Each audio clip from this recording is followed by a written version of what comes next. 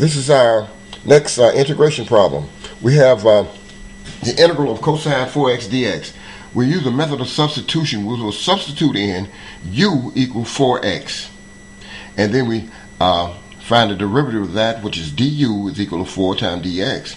Solve for dx. We got dx is equal to du over 4. We substitute this back in for dx. We have du over 4 here. Now we're ready to solve the problem. So now what we have is 1 over 4, the integral cosine u du, which is equal to 1 over 4, 1/4 of the sine u plus the constant. Now we know that the integral of the cosine is the sine. So now we substitute back in 4x for u. We have 1/4 the sine 4x plus the constant, and that's our answer.